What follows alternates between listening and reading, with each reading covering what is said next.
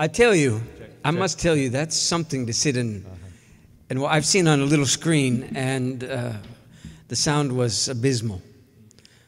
But that was really something. And when you can hear yourself rumble like that, you think, shit, it doesn't matter what you say. You just sound like a mountain speaking.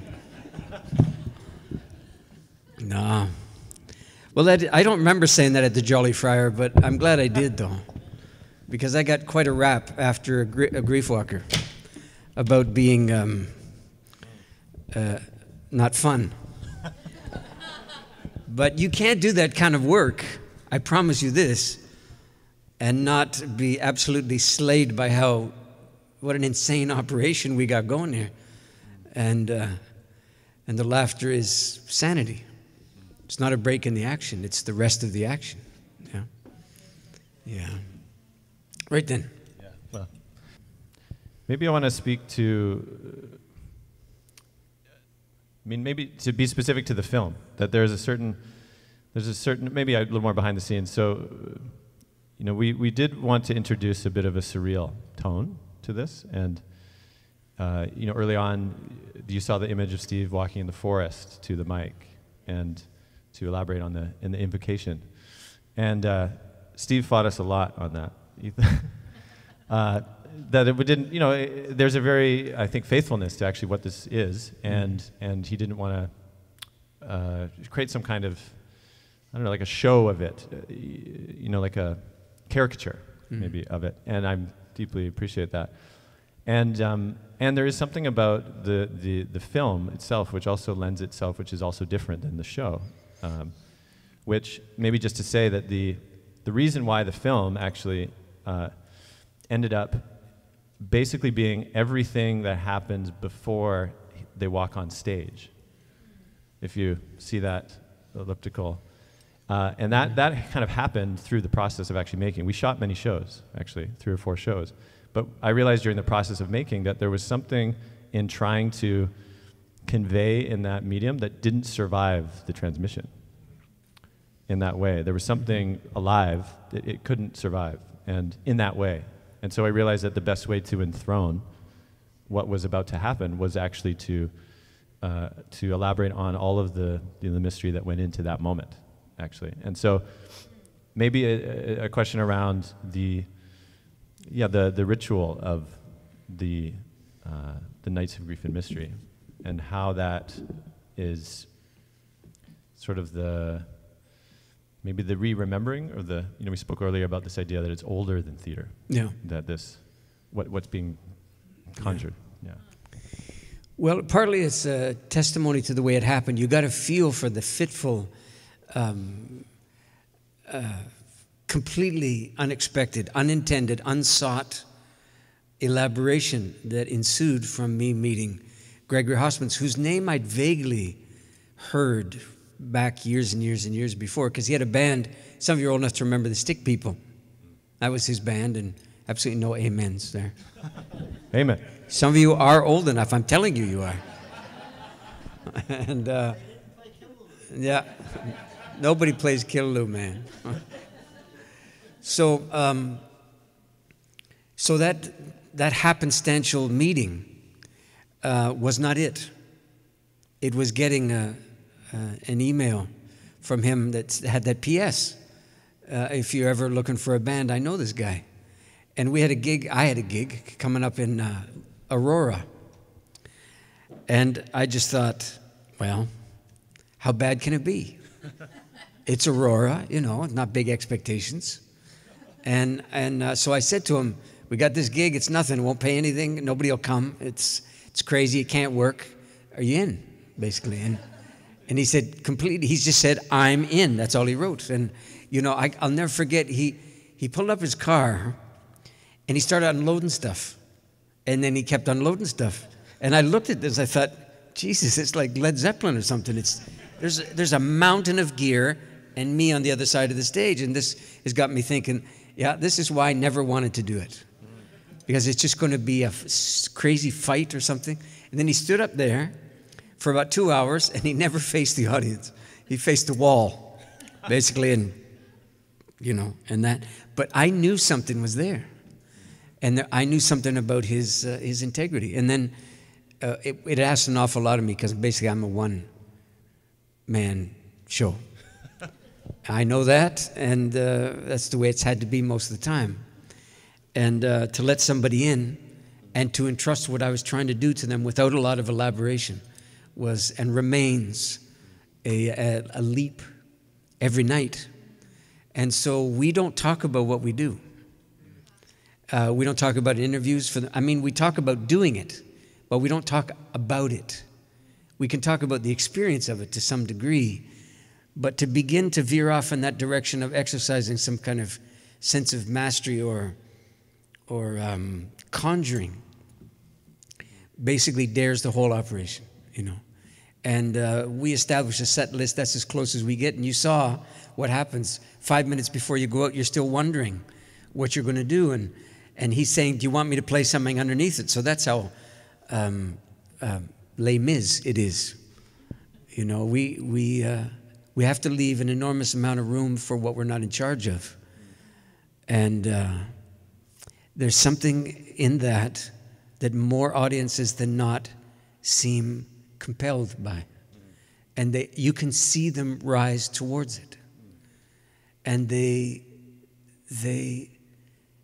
more than just wanting a break from the climate-controlled life that they've become accustomed to, there's something else, you know. There's something that's not housebroken, that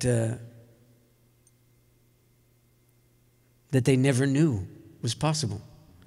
And I don't know if you can imagine such a thing when from the outside it looks like just another event with microphones and guitars. And is it spoken word? Well, I talk. Well, is it music? Well, it's musical. Oh, so it's theater. Well, it's theatrical. Yeah, but it's none of the things you're going to suggest to me. And I realized finally one day that it's because it's so old. What we're doing is an ancient thing, because we're trying to get back to the days before there was such a thing as an audience, and that division and that barrier and that sense of being off the hook for what's happening, where you just get to adjudicate after the fact, sort of thing. And largely because the emotional and cultural context is, obviously I don't know what your take on it is, but I think we're in a lot of trouble. And I don't think that's going to reverse itself anytime in anybody's lifetime sitting here tonight. So that lends a degree of seriousness, but not somberness. You know, we take the thing very seriously, and then we can't believe ourselves. And somewhere in there, somebody calls 3. 1, 2, 3, go. And before you know it, it's welcome friends. And the audience used to think I was talking to them. But I could never have done that in the forest if I was talking to the audience. So I'm not. I'm trying to ask, you know, everyone but us if they're willing to help us out for a little while, because there's a lot at stake. And all our shoulders are very slender now, and it's a lot to carry. So that's who I'm literally invoking, you know. For friends we may soon be, I say. For friends are forged on the dark road, the one that's headed out of town, and we're headed there. And so it doesn't shock me at all that Ian decided that was something to isolate and to have as an overture or an invocation for the film as well. Yeah, and I was glad to see it. Yeah. Well, thanks, Steve. You know, as you're speaking there, two things came to me. One is, I think there's a vignette in Die-Wise where you speak about, I don't know if it was you or you were telling a story about maybe a nurse, a palliative care nurse, speaking to a child, right, who was terminal. I believe that was the story. And how it's such a beautifully crafted approach to that moment when the child, in this case, said to the nurse, or you're asking, what would you say if the child says, am I dying? Yeah. And then it's like, well, what do we do now? And then how does it? And her instructions back at the nursing station is patient not to be informed of diagnosis. That's right. So what's your job? Yeah. Yeah. Thank you. Mm-hmm. And That's coming to me with this, the anthemic. I want, maybe those of you who haven't seen the show, I won't give away the finale, but let's just say, like the beginning of the film, where Steve says, there's no wider audience than people that are going to die. That's everybody. And that there's this something happening now, I feel, which is such a, I don't know if hunger is the right tone of it, but a kind of hunger for those willing to tell the truth about this time. And it's not the same as, the climate calamity, we got to change or else. It's not this kind of extremist, but it's also not the, no, we're fine, we'll just, magic our way out of it. It's like there's this tone of this, and this is, I think, what the hunger is, that nobody rarely knows that they actually want to hear, is someone willing to actually be truthful about this time. And not what do we do about it? Let's jump to the 10 steps, but there's something in that. And I feel this film as well, that's the part of what I also tried to convey, is this kind of, it doesn't mean, the world's over. There's nothing to do. That there's something else, let's take a little walk. So, I don't know, I wonder if you might speak to that. Is that the hunger? Is that the elder function as well? Yeah. This, to me, again, was the kind of backdrop to this whole thing. Mm. Well, as is my wont, I'd quibble a little bit with the question and say I'm going to distance myself from the word "the truth." Yeah, please. Yeah, because I don't trust it. That's all, and I certainly don't propose to approach it. Never mind to hand it out. But I can testify, though. I don't need the truth to testify.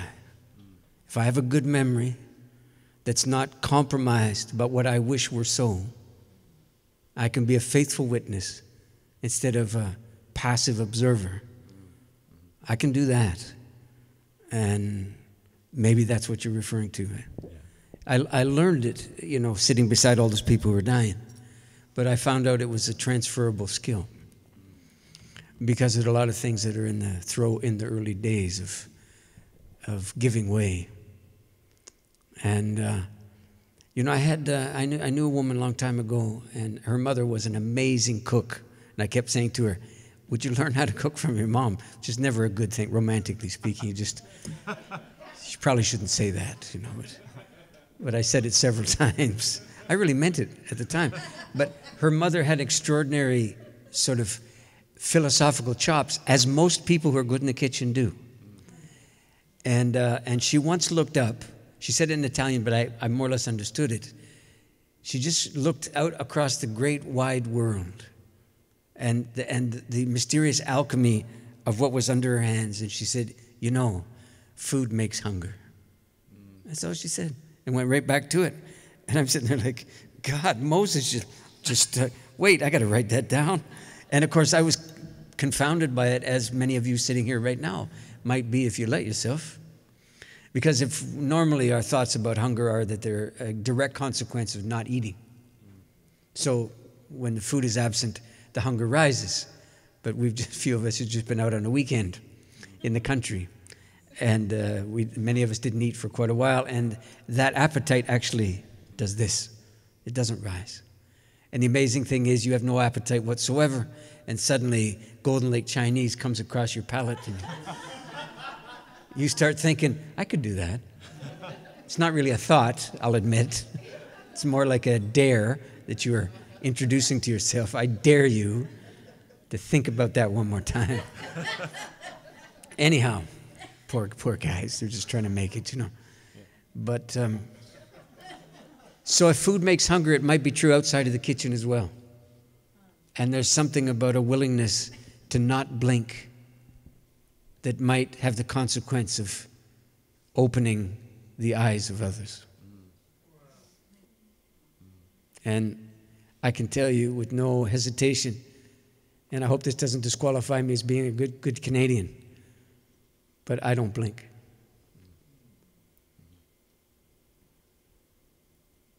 You're not supposed to say that about yourself in this country, but I waited for somebody to say it and it didn't happen, so I'm supplying the PS. Thanks, Steve. I'm curious to know, you spoke of the initial days of the tour, the kind of one-off, noticing there was something there. I joined on the road actually with Stephen and Gregory when it was the two of them subsequently through a number of dates, and I recorded, I was invited to just try to gather what I could, and in a short time, it was maybe 2 weeks alone. I wasn't able to gather enough to really put something together. And then again, through this mysterious, grant and all the rest, suddenly I had a crew. And another thing that happened 2 days before the Salt Spring show, which that's where I would begin shooting, was my son was born. 2 days before. Yeah. And he actually came to the concert. So side stage, headphones and all, but I think he's a fan. But and now, of course, it's gone, literally global, but it's been to, I don't know how many countries now, but quite a few. Quite a few, yeah. And it has this mysterious rolling, momentum to it. And yeah, I wonder how has it changed for you now as the show has begun to gather, more, the drummer and then the, Lisa on keyboard, and then I think there's another bass player, yeah. Yeah, and how has that, how's that been for you as it's continued to? Yeah, it's become massively more expensive. No, you've no idea what it costs to keep 5 people plus sound and roadie and so on the road for any length of time at all. Because they're getting paid whether they're playing or not, you see. So then who doesn't get paid, or who gets paid last? And the answer is the financier of the whole operation. And who would that be? I'm so fabulously successful as a result of DIY, of course. So yeah, literally I'm funding the whole thing up front. And so there's that. And the Protestant in me is screaming bloody murder all the time about it. Do you have any idea? And then I know you're curious in a prurient sort of way. How much is this costing? So I can tell you this, the tour that is going to begin in a few weeks is up around $270,000 up front. That's crazy, isn't it? Yes, it is. So we're trying to crowdfund, and we're starting tonight, I think, isn't it? Is it? Yeah. So it didn't cost you much to get in, but to get out, it's going to be quite a bit. The heat's been rising, I've been feeling. That's right. That's right. It's going to be a kind of a Bikram thing in here in no time. So, well, how's it changed? I think certainly we're not holding our breath, wondering what comes next, what he's going to do, vice versa, We started with the two of us in, aside from Aurora, I think in New York City. That was literally the second gig we did, which that's just crackers, a sold-out house in New York City. And then we did Austin, I think, Texas, and Berkeley, California, and Boulder, yeah. And that's how this thing kind of lurched up out of the ooze and found itself in front of sold-out houses doing something we literally had never done and had literally no preparation in except our lives. How long did it take you to write that song? My whole life, if you want to know the truth. And he said to me one time, Gregory did, he said, when I was early on the stage, there was an old guy who was a sound guy. And he could see I was nervous one night. So he took me aside. He said, listen, man, it's easy. This is all it comes down to. Trust the song. Not the audience, not the venue, not the sound, not yourself, not your memory, but who got you here. And it's the song that got you here. So he was saying that about the stories, you see. And, well, I grew to love Gregory Hoskins. That's what happened. And he thinks I'm okay, too, apparently. So then he brought his girlfriend into the actors. I don't know if they're married or not. And then his girlfriend's sister, it could become nepotism, right? And now we have a new drummer, and for some of the local shows, we have choir as well. So we have 8 or 9 people on the stage. So it is kind of Les Mis now that I think about it.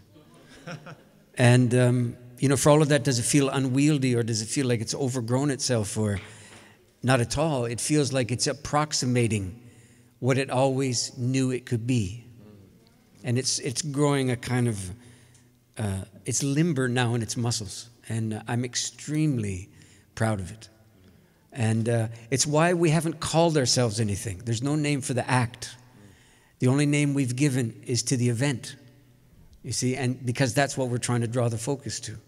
It's not who's on the stage or what they're doing or any of that. It's what might yet be on that dark road, By the way, Lost Nation Road, you're familiar with where we got the title from.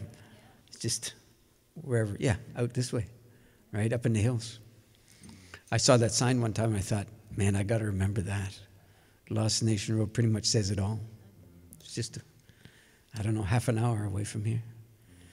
So mostly what it's become is it's taken all my concerns and handed them back to me and said, you won't be needing these anymore.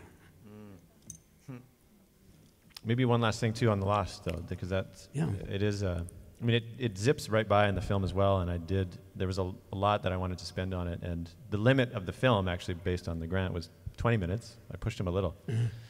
But this is such a key aspect is, you say lost is not you don't know where you are, it's you wish you weren't here. Yeah. And in the context of the film, I draw the parallel between the culture that's death phobic, in that those that maybe don't want to be where they are, or a culture that doesn't want to be where it is, it doesn't know where it is, the rate of change, as soon as you get to the headlines, the biospheric destruction and all the rest. Yeah. So this loss, and then there's the loss too of so what befalls a people whereby they are a lost nation. An elaboration on that, I think I would love to hear that, there's a whole book, Come of Age actually, which talks a lot about this, but how even coming to understand what lostness is from that perspective is itself a kind of, detonating, and anyway, I guess I would be remiss not to just be able to ask a little bit more about that in the context of this before we turn it over to the audience. Okay. Yeah, thank you. Sure, I'll try. Well, it's unwise to take counsel from lost people about the nature of lostness. You can observe them in the act of being lost, but you're not going to rely on their testimony as being an accurate rendering of that condition, you see. Because, like I tried to suggest very quickly in the film, you could reimagine lost as having nothing to do with your location, nothing to do with what the map says or doesn't say, or its failure to Google you into some sense of security. You could rather say that if your security depends on a map, it will never occur. You see? Yeah. Because you're relying on a map to get you out of where you are, not really to tell you where you are, but to get you through it onto the place that you insist upon. And one of the cardinal points on the compass of lost people is hope. If you just entertain the distinct possibility that people who are full of hope are by definition not fans of the present. That's where hope leads you. Hope's all about the future. And that's what it obliges you to. And hopeful people are very clear that the present is not good enough, or it's not going to last in whatever it is, right? And of course, there's another thing I learned in the death trade all those years ago, is everyone who's copying a hopeful plea was spending all of their dying time hoping they weren't dying, so that they could have more time with the kids. And even though they were in the more time with the kids time, they never occupied it that way, because they were hoping it wasn't so. And it's madness when you begin to articulate it. It's madness. So the antidote to hope is the willingness to find a way to inhabit and deeply occupy where you are. Not exercise your inexhaustible capacity to wish you weren't. Right? So that's the plea of that phrasing. When I said, America, I don't mean the United States I mean the whole psychic, mythic operation called America. That's a European fantasy. And it was crafted by people who couldn't wait to get away from everything they'd ever known. And this is not a firm foundation for anything. People in flight masquerading as looking for something. They were just trying to get out, and there's no sign that it's not still true. Still trying to get out. And that's the allegation of a dream that has the word America attached to it. That's not what it is. It's a refusal to be awake. It's not a dream. It's like a wretched kind of psychic ancestral hangover that you can't find the hair of the dog to soothe yourself about it. So, yeah, I mean, obviously our way of life in North America has a lot to answer for, and it's not even beginning to do so. And the idea that we could voluntarily desist, or at least slow the hell down, shows no sign of any real purchase across the culture, right? And I don't know how anybody's going to be able to look at young people and explain that, or defend it, or even make it make sense, right? But I think ancestrally, it savagely makes more sense than we wish it did. Because when we got to the West Coast, this did not exhaust our flight. And at some level, we're still fleeing, right? Even the back to the land thing, flight. Refusal to be. Get to work where you are, man. The land doesn't need another person on it. I mean, this runs absolutely counter to most people who live around here, for me to say such a thing. But we increased the number of building permits and the number of street lights. And the reason that you came here will not even be here in 30 years. Because people are trying to get out. But what are they bringing with them? The expectation of the country plus street lights. You know what I'm saying? And all of that. Yeah. So don't listen to lost people about what it is to be lost. But by all means, learn from them until you recognize yourself in their number. And that's when yikes time is. Of course. How do I wish otherwise? And the answer is, you don't. You don't change your wishes first and then your life alters accordingly. You change your behavior. And kicking and screaming, the rest of you more or less follows belligerently like your kid in the bulk food section of the store. But I want it, and so. It's easily done, but you do have to hear some snarling for a while from your baser self, no? Thank you for that image. I'd love to turn it over to you, and also maybe to kick the air back in. That might be helpful. I don't know. Up here is getting really toasty. There's maybe an origin. So the question is, when did the fear of death become a big friggin' deal? Well, the beginning of anything is recognizable in hindsight. It's never recognizable at the time. Like, for example, the beginning of your aging process. You have to find out about that it's in fact already begun. The best way to do that is go to the alternative health food store and roam around in the vitamin section and recognize that 2/3 of the vitamins are intended for your infirmities. And then it starts to click in. Whoa, I'm of the demographic that draws this much attention pharmaceutically, for example. So you have that to look forward to. So I don't know that the fear of dying is ever recognizable as the fear of dying when it's on you. Especially in a culture like this one, which is so fantasy-driven and so personal initiative drunk, and personal rights and privileges drunk and all of that kind of thing. So when people exercise their right, let's just jump off the bridge here and talk about euthanasia for a second. So euthanasia is all but legal, I think, in most of the country now. When I was working in the trade, it was deeply illegal and very much feared, and then subtly and passively practiced nonetheless. I can tell you I was in on a good number of those things before anybody would admit that such a thing was going on routinely. So I would simply investigate the thing, not in terms of pro or con, but suggest to you that the legalization of euthanasia is a consequence of this death phobia. Not a solution to it, a child of it instead. And the basic mechanics, I think, are quite naked once you're willing to consider them. It goes like this. So why do we need euthanasia? Well, because dying is hell. And you've got to be able to end hell because it's indefensible. Right? What makes dying hell? Well, all the suffering. But I can tell you, and my days in the trade are now dated, so it's only better than it was in what I'm about to tell you. In those days, virtually every dying person came to their dying time with an absolutely wretched anxiety about what was to become of their bodies. That's where all their terror landed. You know, the physical pain, the physical suffering, the writhing at 3 a.m. in agony, and all of that thing. And I'm here to tell you that that virtually never happened.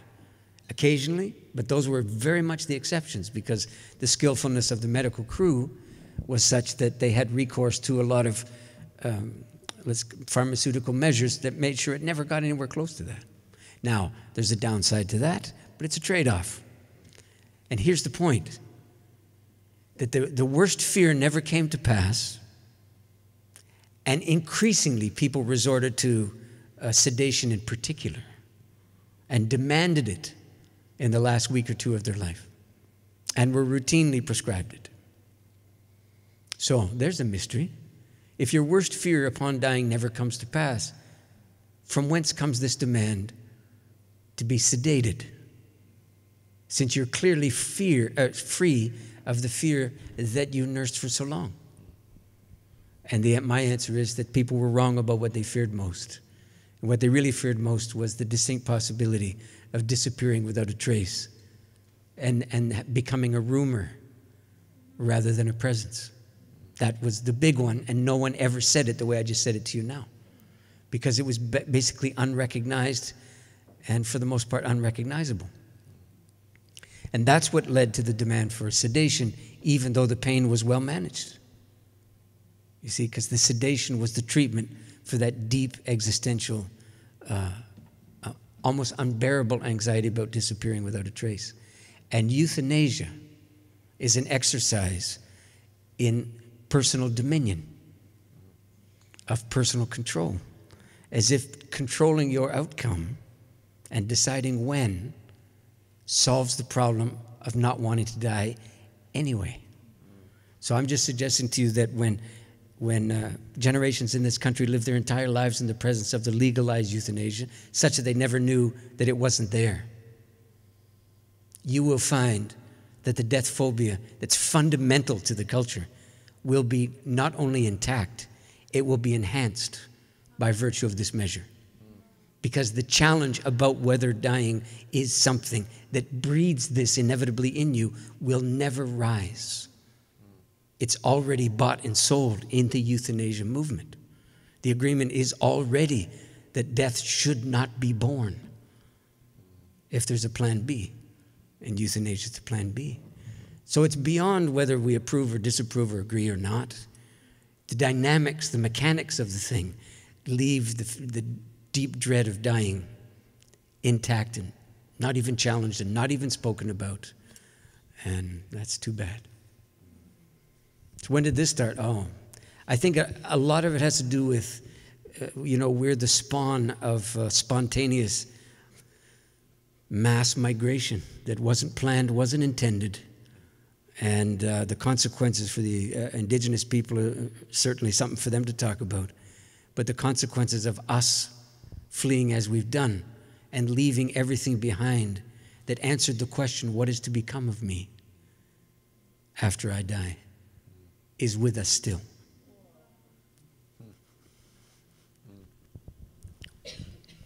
And he's funny, though.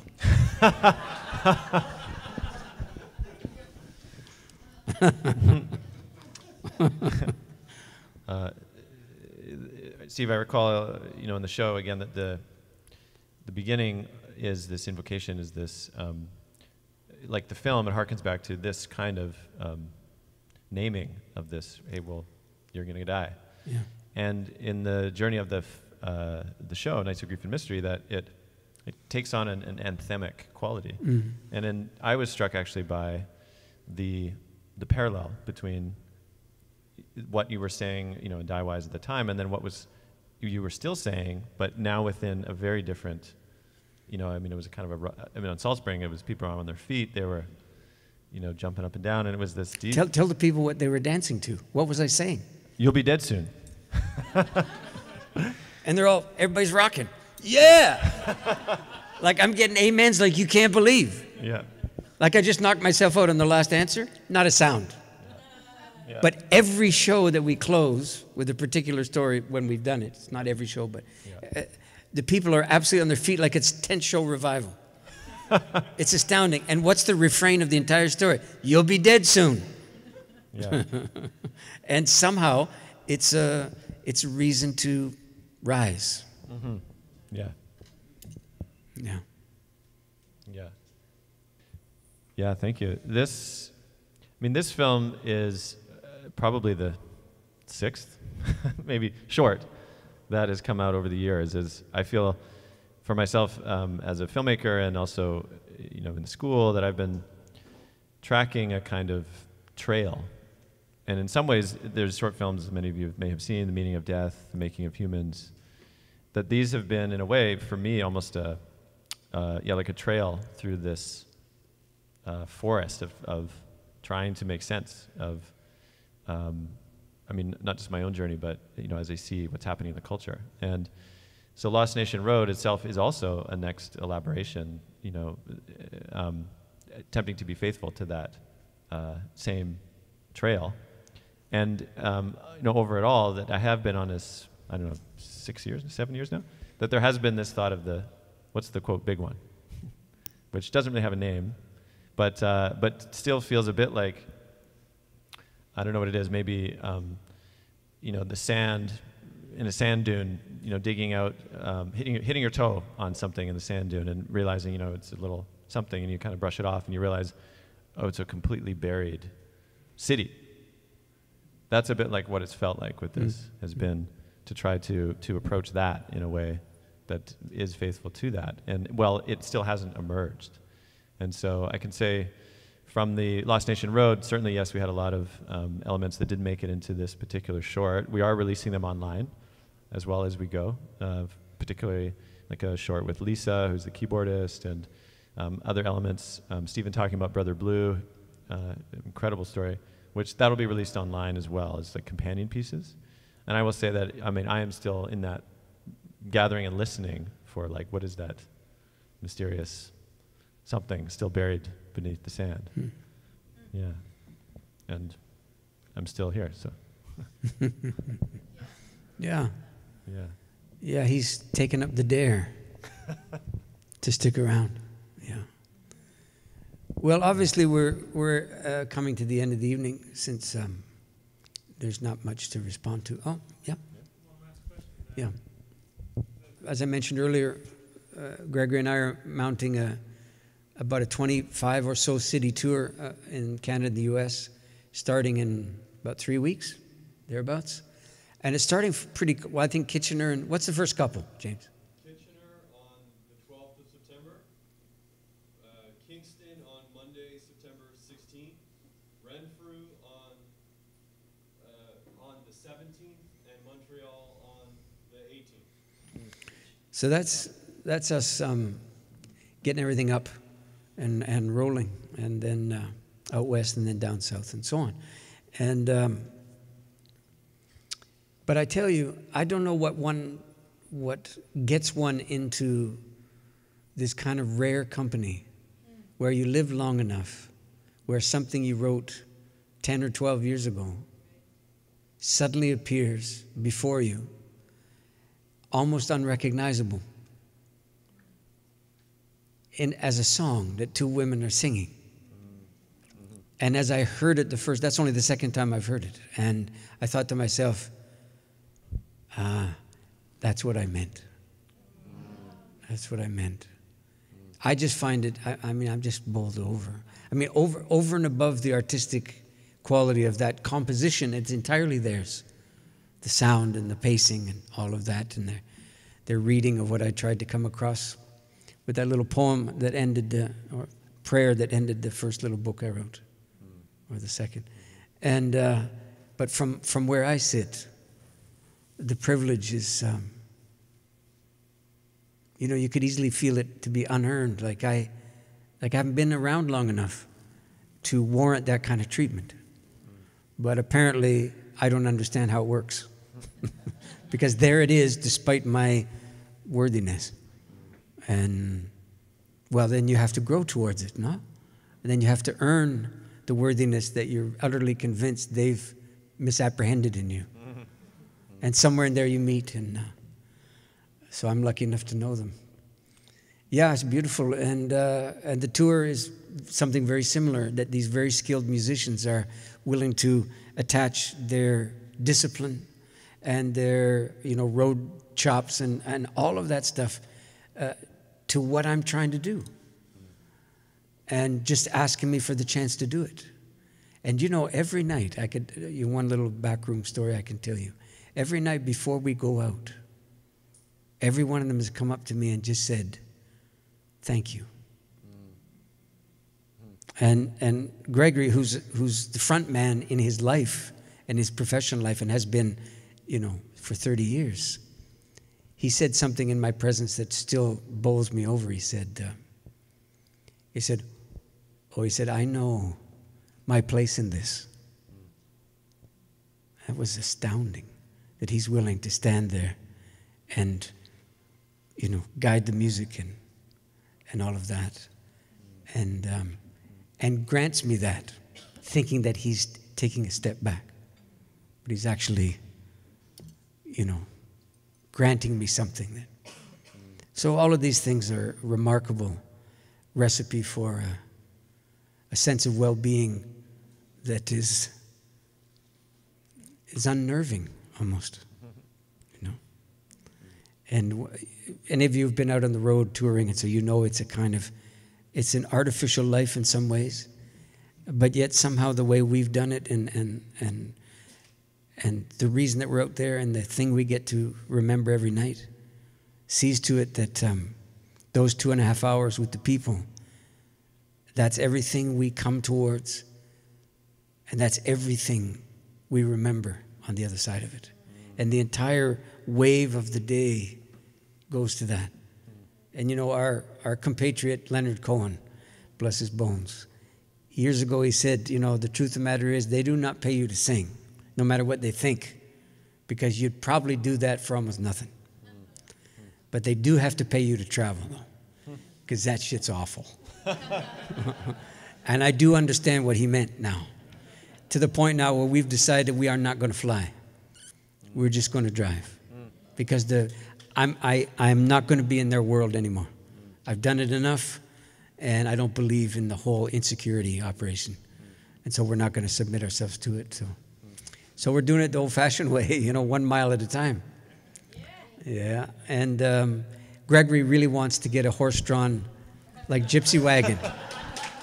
That's what he wants to do. And at least he said, "Can we do the Renfrew gig by leaving your farm in gypsy wagons that are hauled by mules and stuff?" And I say, "It's not in the budget, man." So we have to go to Alamo or whatever it is.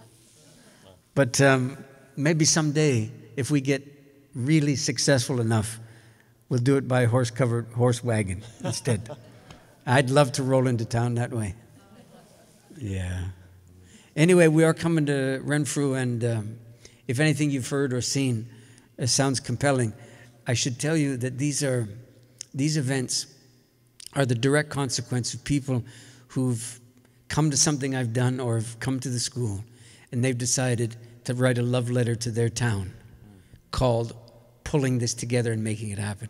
Nobody's making any money, and everyone feels rich, mysteriously.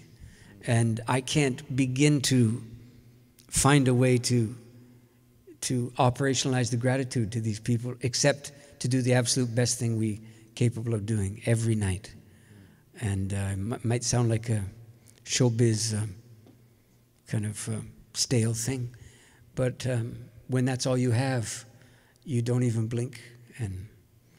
and we're pretty good now.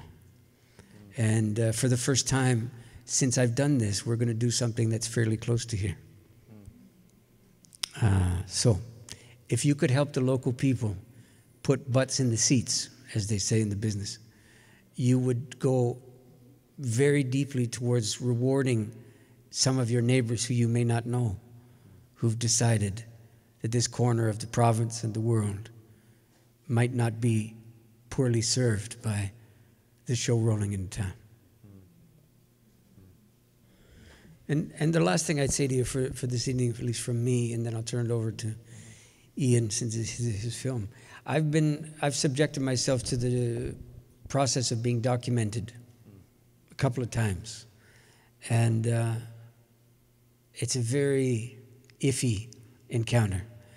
And every time I've been provisionally disappointed, largely because I don't recognize myself, or that's what I say. I don't recognize myself or my ilk or whatever it is. And then a year or two later, I realized that's not what it is at all.